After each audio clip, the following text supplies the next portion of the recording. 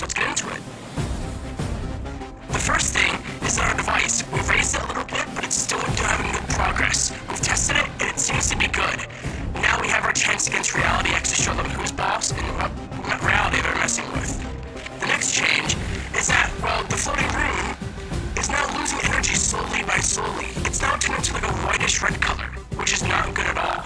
That could blow up at any second. But also, we push back Reality X closer towards their airship. Looks like they're having a tough time right now. But who knows, they might be fighting back stronger this time, so we might not be able to push back their territory this far.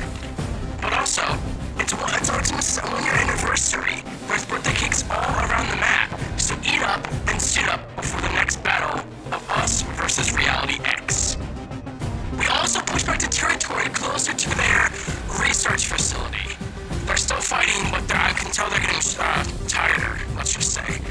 But there's something bigger and better that's also we need to talk about.